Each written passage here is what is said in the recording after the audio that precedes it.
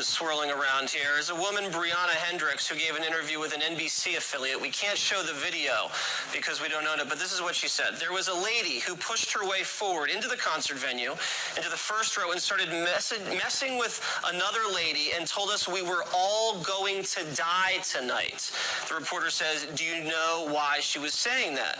Was this after the shots were fired? And Brianna says it was about 45 minutes before.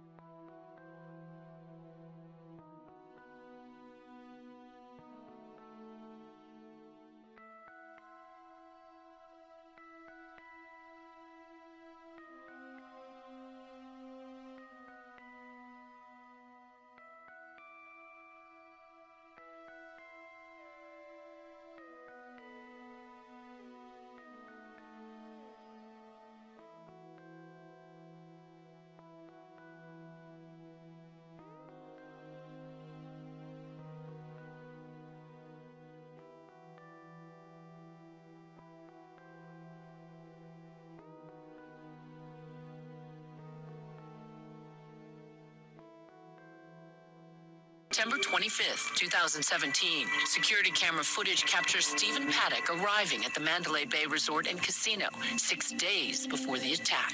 He's a high roller, a regular at the hotel. He was a very typical guest. He was, in our estimation, the lowest risk type of individual. No alarm bells going off. Paddock checks into a suite on the 32nd floor, and he's given the VIP treatment, allowed to bring his luggage up through a service elevator. Over the course of his stay, he makes several trips to his house in Mesquite, Nevada, and brings in case after case after case of luggage. 21 suitcases in all, full of guns and ammunition. The investigation shows on October 1st, he orders room service and rigs surveillance cameras before he brings in a final batch of suitcases and locks himself in his room.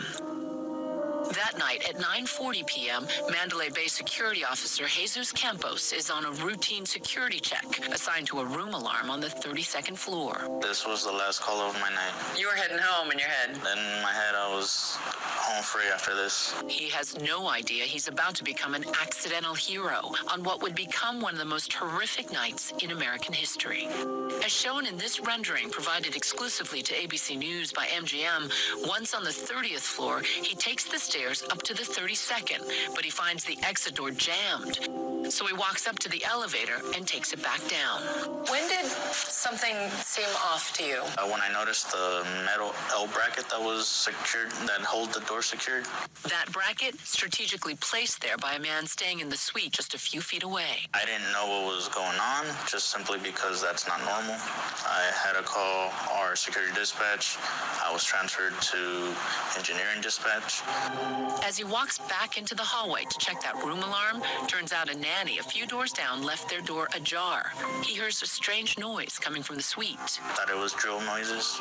The massacre has just begun. The massacre has just begun.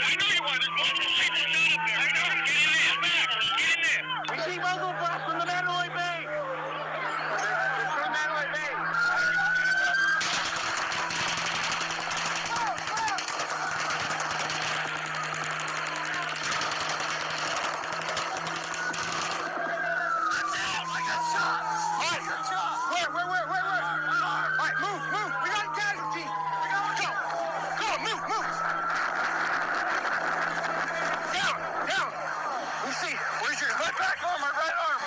Right. Get to my back.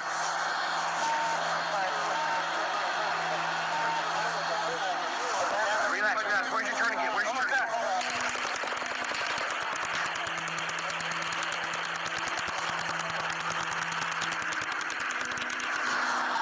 We got an officer shot. Mandalay Bay northbound. Right outside Route 91 at the south end.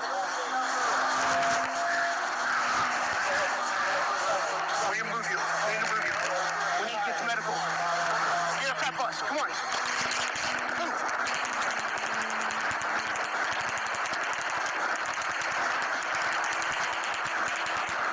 Come in. You're okay. Get moving. You're okay. Come on.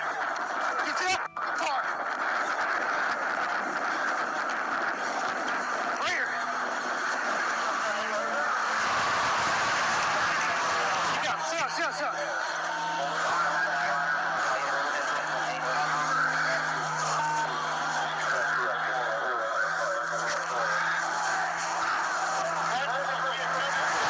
Sit down. Where's that? Tourniquet.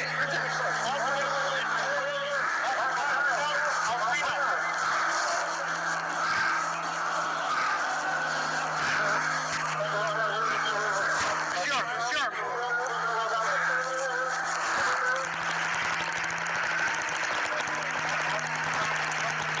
I gotta get you to the ambulance. Yo! I need your car. I need your f***ing car. You're shot. Come here. Get him in the car. I give you the keys. This ain't my car. I'm taking this car. Get y'all 3 men. We're out. This police officer is frozen in fear inside the Mandalay Bay Hotel as the Las Vegas Massacre unfolds. The gunman is firing from inside his hotel suite on the 32nd floor, but Officer Cordell Hendricks on the floor below makes no effort to bring the bad guy down. Now he is being branded a coward and fired. Police union leaders are coming to his defense, saying he did nothing wrong. They want him reinstated. What is that like for him to be branded a coward and be fired for it? For any police officer, that's a horrible statement to make. Cordell was one of the first people to get up there, was on the 31st floor. A coward would have went the other way. Officer Hendricks was with a female rookie on her first day on the job and 3 armed hotel security guards. They can hear the gunfire and radio broadcasts about the mayhem taking place outside the hotel. Just be advised, it is automatic fire.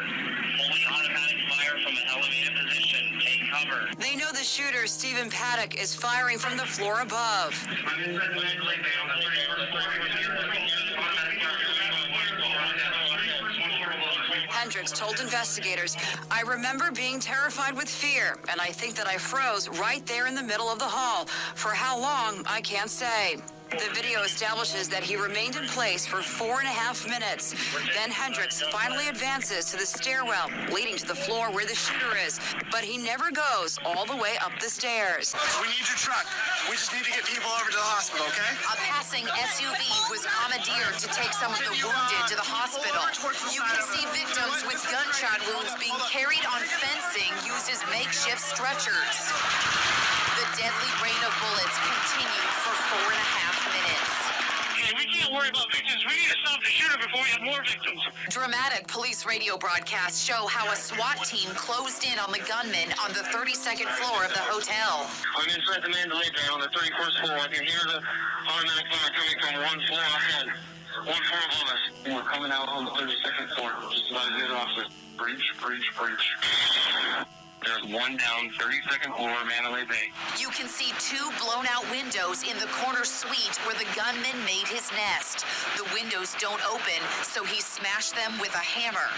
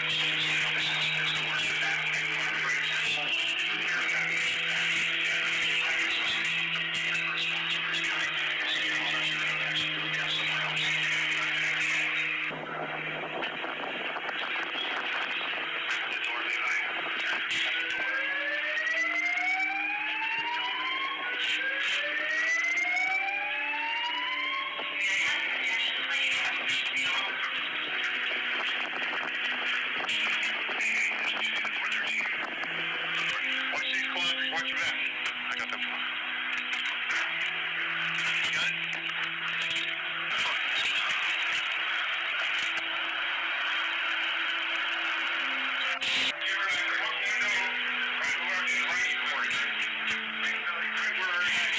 The deadliest mass shooting in American history. More than 50 dead, more than 200 injured after a gunman named Stephen Paddock started to fire on the Route 91 Country Music Festival in Las Vegas from the Mandalay Bay Hotel at around 10:08 p.m. Las Vegas time. Brian Ross, our chief investigative correspondent, as we look at the scene right there. Okay, you're listening to some information coming in, obviously, as it's being developed from New York, based on what's happening in Las Vegas, where we now know at least 50 people have been killed. In excess of 50 people is what we just heard from the sheriff's office, and at least 200 people, in fact, in excess, more than 200 people hurt.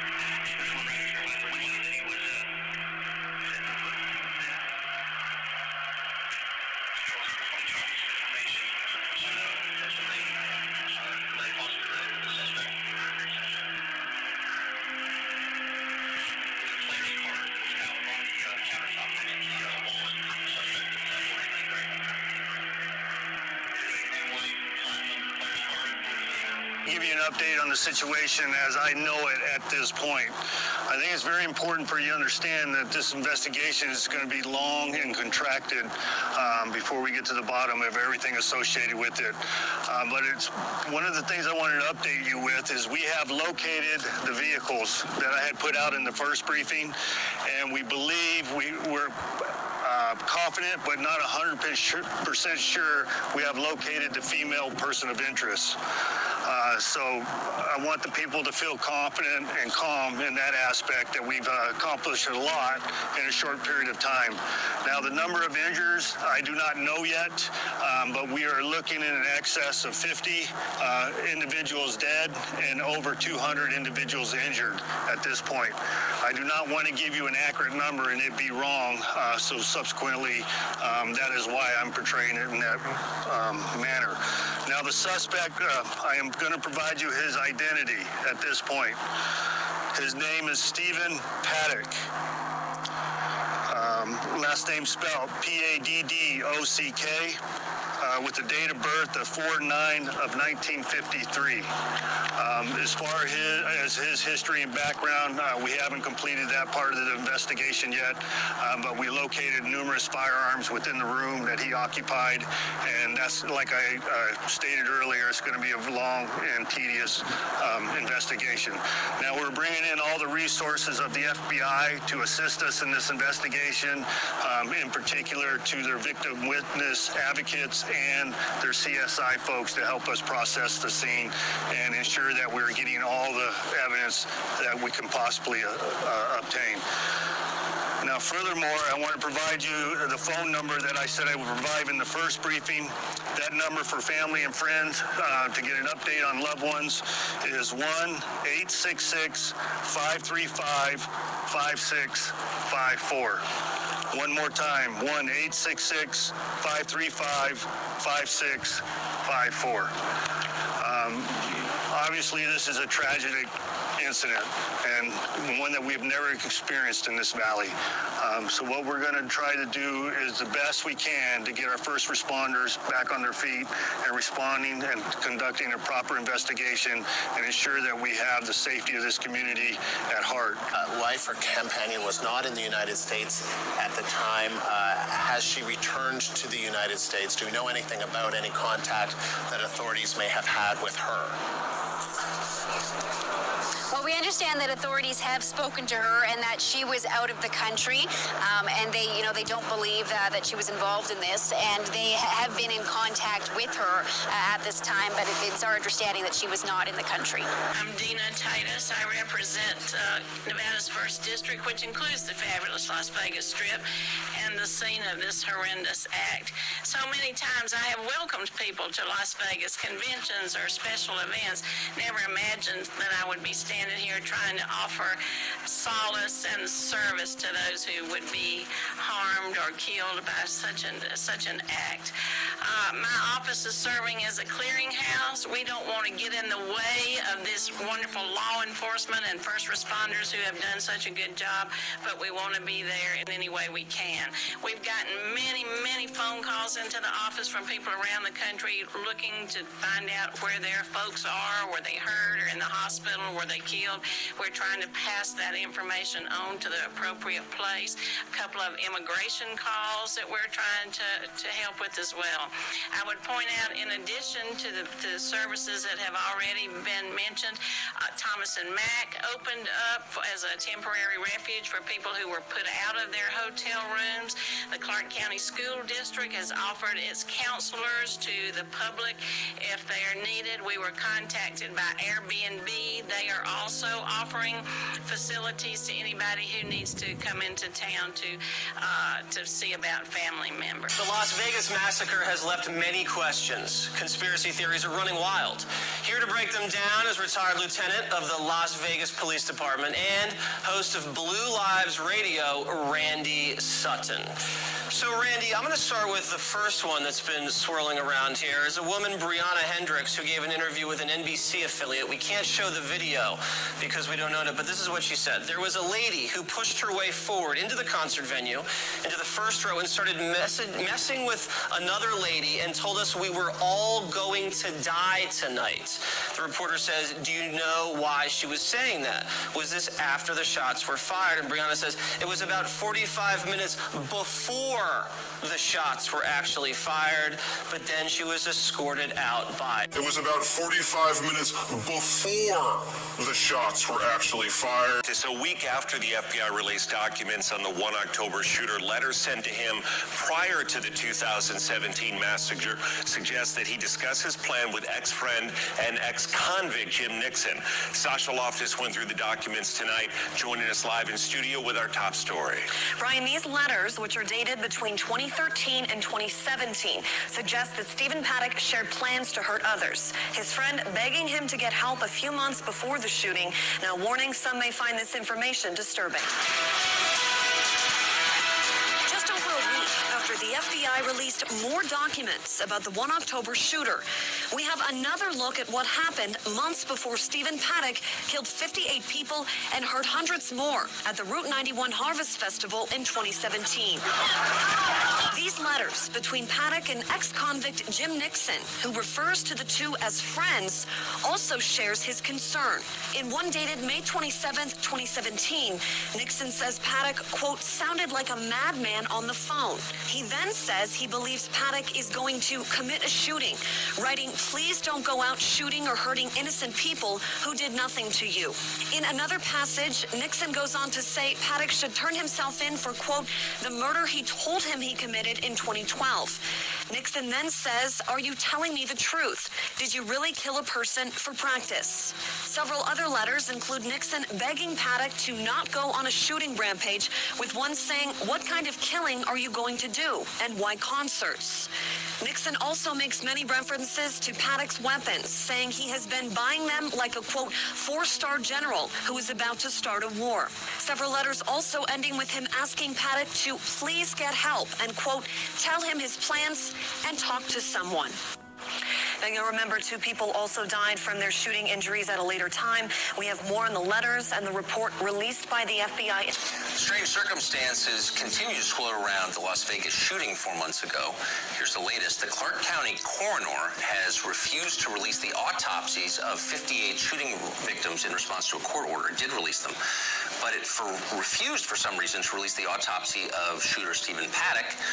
The coroner claims the autopsy is still being finalized even after all this time. Dr. Michael Bodden is a forensic pathologist, and he joins us tonight. Doctor, this seems like a very weird explanation, or maybe it's not. You've got perspective. Tell us. Well, coroners and medical examiners have always got to obey judicial orders, period. It may be in a situation where the autopsy findings may be important in a criminal investigation that the district attorney, or in this case the FBI, asked to hold off the release so it doesn't interfere with their investigation. But that sounds very unlikely in this situation. Well, I mean, they're saying this was a single shooter event, and they haven't suggested there's anything outlandish that we don't know about. So what could possibly be the connection between the autopsy results and the continuing investigation? That's confusing. That sounds like, especially when the body has been cremated, as I understand, so that I can't think of a reason under these circumstances where all the other autopsies have been released as a result of the judicial order, the court order, why this one wouldn't be. What would we learn, do you think, of interest from an autopsy? Well, it's interesting when you have 58 people die, visually seen to have been shot. Why do autopsies at all? Well, one of the reasons is to recover all the bullets that have been fired and to find if there's a bullet that came from a weapon that wasn't in the possession of the shooter. To see if there was a second shooter, possibly, would be one of the reasons. The bullet we leave behind is the bullet that comes from a different gun. So that's one of the reasons for the autopsy. It's horrifying video from the worst mass shooting in U.S. history. And we're learning more about the man who shot from a hotel window, killing 58 people and wounding hundreds at an outdoor music festival in Las Vegas. He is Stephen Paddock of Mesquite, Nevada. His brother says he was a multimillionaire. One was critical, but he's stable, and one of my officers was off duty attending the concert and lost his life. Can you give any more details about the firearms that were found in the room? No, I don't have any more details on the firearms. All we know is they were rifles, and that's all I know at this point. We're executing a search warrant on the room as we speak. Sir, how are you doing? These are your guys that were out there on the We're holding up, and we're going to do the best we can. And I don't want to say that's what we're paid to do. It's because nobody's paid to do what we're experiencing right now. But in my preview of the police department, they're doing a fantastic job, and we're going to have to look out for their well-being moving forward. You said there were numerous other firearms found in Stephen Paddock's room. Was that in his home, or was that in the room? In the room of the hotel. We have officers at his residence. We'll be executing a search warrant there also shortly. How does the city recover from this? I mean, moving forward, That's a hard question to answer at this point. It's too early in the process, and please give us time so we can do a good job. My name is Doug Papa. I'm a former law enforcement officer, criminal investigator. I worked in the casino business for 20 years. I write part-time for the Baltimore Post-Examiner. I received some information from a former police official from Metro who told me that initially the homicide investigators were investigating the shooting because homicide, 58 people were dead, and Paddock allegedly committed suicide. That would be something that homicide would investigate. It was taken away from the Homicide Bureau and given to a team called the Force Investigating Team. Well, the woman in charge of FIT is Captain Kelly McMahill, who is the wife of the second in command at the LVMPD, Under Sheriff Kevin McMahill, and that man has a very shady past. Early in his career, he was part of a squad that found a woman with drugs on her and told her they'd let her off if she showed them her vagina. They went to court, there was a payout, he left the LVMPD, but then he came back, and now he's risen all the way up to number 2. If her husband is the number 2 guy in Metro, and she's a bureau commander, and now she's investigating the worst mass shooting in U.S. history, it just seems to me a little concerning. And the interesting thing about Captain Kelly McMahill is she's actually never investigated a homicide, and yet she's being put in charge of the biggest case in Vegas over the last decade, even though she has no experience. Why? Maybe if something needs to be concealed or not brought out, and your wife's controlling that bureau, it just looks a little bit suspicious. This is the worst mass shooting in U.S. history. I want answered, why was it taken away from homicide and given it to a unit that only investigates use of force by police officers? The press was completely unaware that the homicide unit had been moved off the case until Doug Papa broke a story on it. The LVMPD wasn't in a hurry for the world to find this out and didn't seem real thrilled with Doug Papa or his story. After the article was published in the Baltimore Examiner, Captain Cover-Up was quickly transferred off the case, and Doug Papa got an email from LVMPD Detective David Goris. He wanted to know where Doug got his information. Still 40 hours after this massacre, there is still no word on the motive, but for the first time today, police are saying they will find one. And we are now learning a lot more about what was happening before and during the attack inside that hotel room. I assure you this investigation is not ended with the demise of Mr. Paddock. These new images of Paddock's hotel suite with weapons on the floor were taken in the aftermath of the shooting. Investigators are continuing their work there. There was cameras located outside of the room and inside of the room, along with the firearms. I anticipate he was looking for anybody coming to take him into custody. Federal law enforcement officials also tell Fox News that Paddock, a heavy gambler, sent tens of thousands of dollars overseas in advance of the attack, possibly to his girlfriend. I can't tell you her current whereabouts right now. All I know is the Philippines. Currently, she's a person of interest. Leaving the White House today for hurricane-ravaged Puerto Rico, President Trump briefly shared his reaction to the massacre with reporters. But I do have to say, how quickly the police department was able to get in was really very much of a miracle. They've done an amazing job. He was a sick man, a demented man, a lot of problems, I guess, and we're looking into him very, very seriously, but we're dealing with a very, very sick individual. Authorities continue to say the massacre was planned well in advance. Amateur video provided by 2 men who stayed in the same room from where Paddock rained down his terror shows the clear view he had of the concert venue. No religious affiliation, no political affiliation, no, he just hung out. And no history of mental illness. Not a bit. Authorities are asking for blood donations and say it will take time to identify all the dead and injured. Investigators say Paddock killed himself before SWAT teams stormed the hotel room. They also say they recovered 19 weapons in the room, and he used a hammer-like device to smash the windows to shoot through the windows to the crowd down below.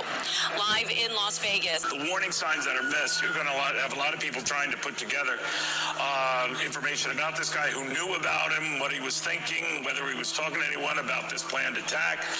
Were some of those warning signs missed, and what does it all mean to security expert Paul Violas? Paul, what do you think? What is the first thing you want to start pursuing here? I want to, but now that they have executed the search warrant, Neil, I want to look at his computer, his laptop, his phone. I want to see who he called, when he called them, how long he stayed on the phone with them. I want to know the websites that he visited.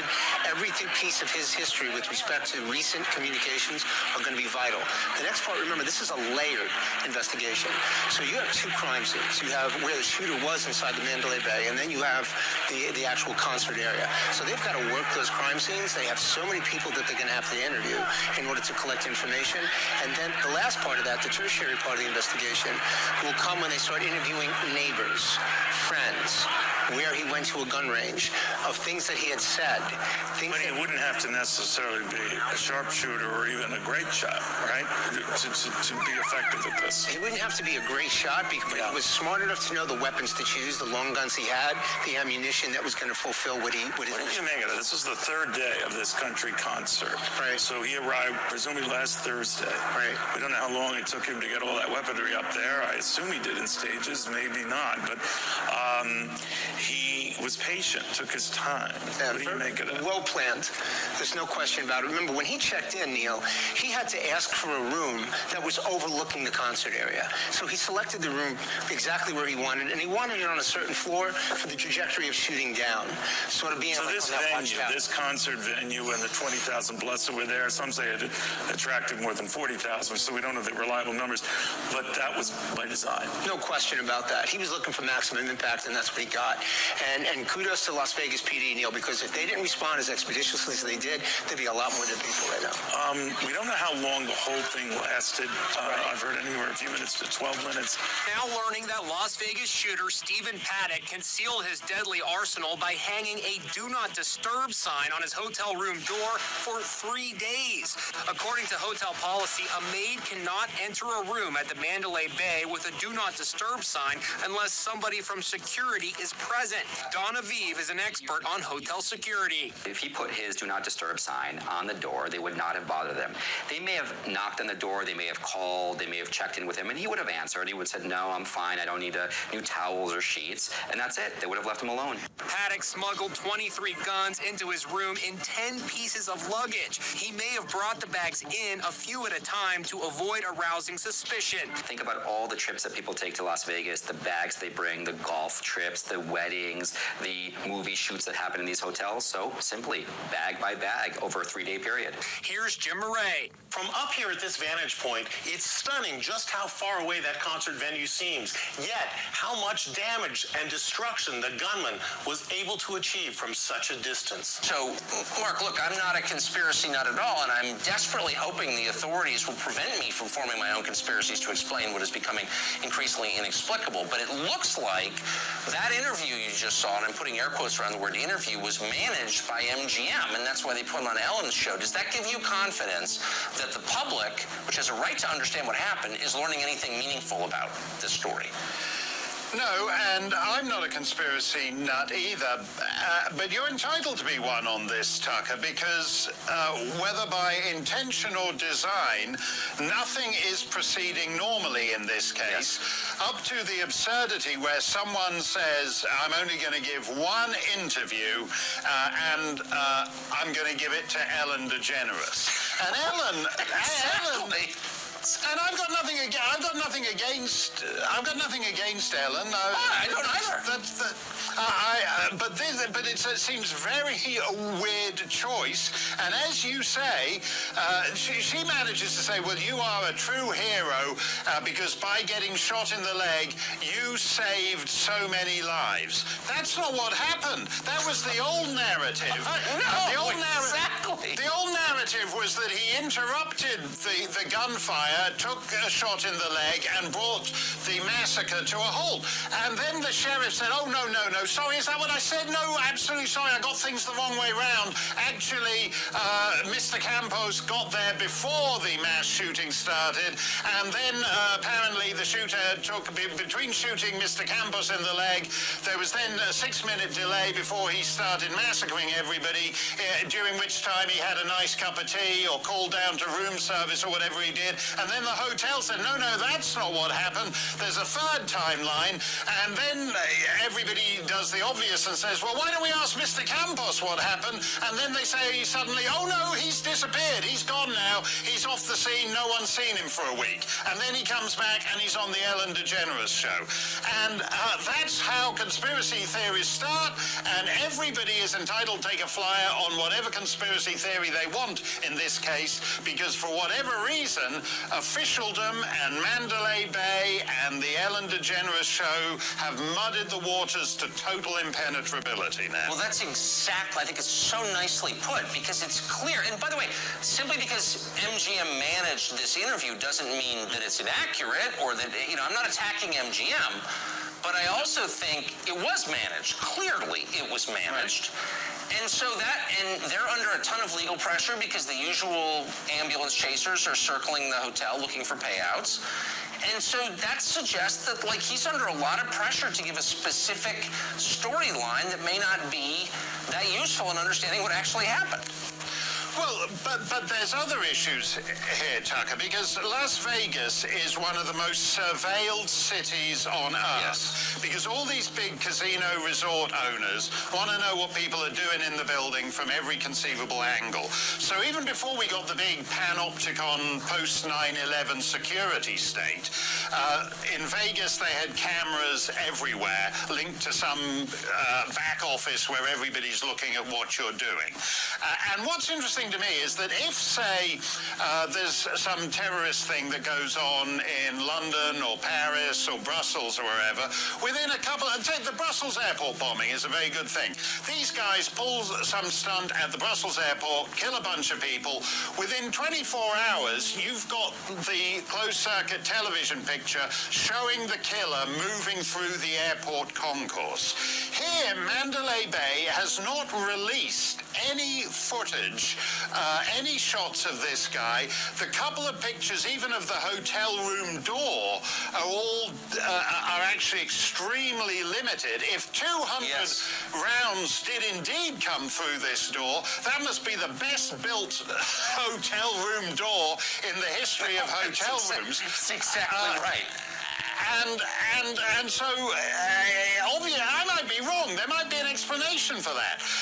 The bullet, he might not have been a very good shot, so he was actually firing through the cheap sheetrock to the side of the door. I don't know. But the fact is that Mandalay Bay has not done what Brussels Airport did in that terrorist attack. No, and so nobody totally actually knows what this guy was doing. This really is one for the textbooks. We've seen older white males in their 40s and 50s committing mass murder.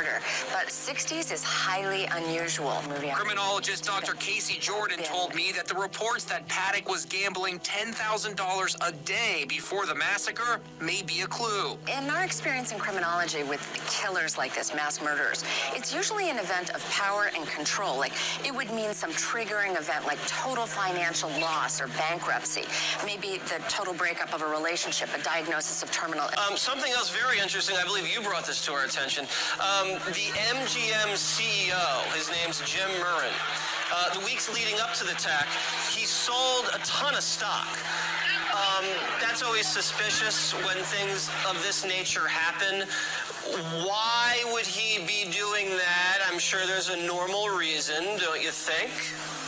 I think that there is a normal reason, but talk about giving fodder for the conspiracy theorists. Yeah. I mean, you couldn't ask for anything better. Let's just feed the sharks here with that. I'm sure that there's a legitimate reason. Maybe he had to buy the baby new shoes or something, but some expensive shoes. He made a lot of money on the deal. I know. You know, that's like when people dump stock right before 9/11 in some industries that was very suspicious. But you know, it just leaves a lot of questions out there. One of the other things I think a lot of people really honed on to right at the jump was the ISIS affiliation. ISIS immediately taking credit for the attack, saying that this guy converted 6 months before. Now we see he may have taken some cruises to some Middle East locations. Do you believe there's any ISIS connection now? I don't think there's been anything that says that there's been an ISIS connection.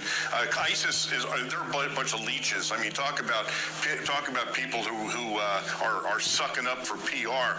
That's them. I mean, somebody could get killed in Oshkosh and they're going to take credit for it. Okay. So I think it's a bunch of garbage. Okay, and the police are still doing the forensic investigation into the guy's computers. So we don't have that information yet, but so far it does not look like they found any ISIS connection. One of the things that interests me, There has been talk about accomplices. There has been talk about second shooters, and people all over the internet say they saw second shooters. If you look at the video, and now we're hearing about this man Paddock employing prostitutes in the days before the attack. Do you see any involvement of any other person, including the wife or the girlfriend or whoever, that draws your attention? Not at all. Now, the one thing that's interesting about the prostitution angle is that a prostitute that came forward said that this guy had violent rape fantasies and considered himself evil. I actually think that that may be more significant than it is being held out to the public, because that does show a very odd personality kind of thing going on. So, but I do not think that there was any shooters. I've gotten some crazy messages and emails accusing me of being an accomplice. Poker has been called the crack cocaine of gambling. Paddock would sit for hours at machines here at Mandalay Bay. He was focused and methodical. His fingers worked furiously as he played as many as 100 games an hour. Former professional gambler Anthony Curtis. He was absolutely a high-level video poker player in terms of the amount that he spent, the amount that he wagered. His skill level appears to be fairly high. Video poker is a game where you can do better than the guy next to you if you understand strategy. Paddock was such a high roller, the luxury suite where he launched his shooting spree was comped by the hotel. Last May, Paddock invited his brother Eric and a nephew to a free weekend at the Wynn Hotel where he had Chairman's Club status. They feasted on sushi dinners and saw a show, all comped. He's a guy who lived in a house in Mesquite and drove down and gambled in Las Vegas. Forensic psychiatrist Dr. Keith Abloh. This is somebody who moved close to Las Vegas. Why? To play video games, okay? Now, it happened to be video poker, but it's still video games, and most folks aren't moving to a city in order to play obsessively video games. I'm a very straightforward guy. You know that. If he'd have told me that I just needed to come pick up the ashes, I would have just come and picked up the ashes. I'd still be scratching my head why it cost me $1,500 that I had to fly out of here instead of $157 to ship them in the U.S. And again, what did I do when I found out that the coroner was not executing? I got on a plane and came here and did the job. That's what I do. Okay? This was a no-brainer. I could have done this the day the ashes were created. I could have done this. I don't understand why he wanted to play games. I mean, this is a thing that has to be done when someone dies. That's all this is. And if it had just been handled that way, it would have been and done a month ago. So, again, this is just silliness. I did notice a note on the nightstand near his shooting platform. I could see on it he had written the distance, the elevation he was on, the drop of what his bullet was going to be for the crowd. So he had that written down and figured out, so he would know where to shoot to hit his targets from there. What were the numbers? I'm just trying to. He had done calculations, or he? Yeah, he had written. He must have done the calculations or gone online or something to figure it out of what his altitude was going to be, on how high up he was, how far out the crowd was going to be, and what it at that distance, what his drop of his bullet was going to be.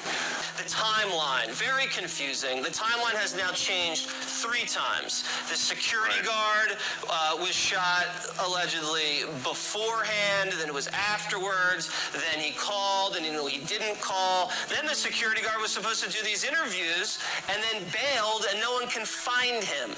What's going on here? Well, I think that he was told to shut the hell up. That's what I think. I think that he was getting ready to come to this studio to do his thing, and he was suddenly spirited away by lawyers. Shall we say?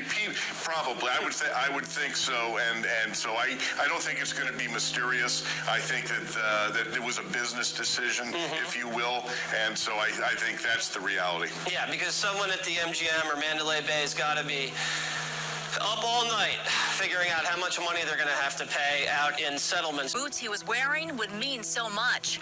It was hours into the concert when he said he heard the bullets. It's fireworks or something. We didn't think it was real. But then he realized he was hurt, shot in the leg. And I'm hit, run, and I just took off and started running.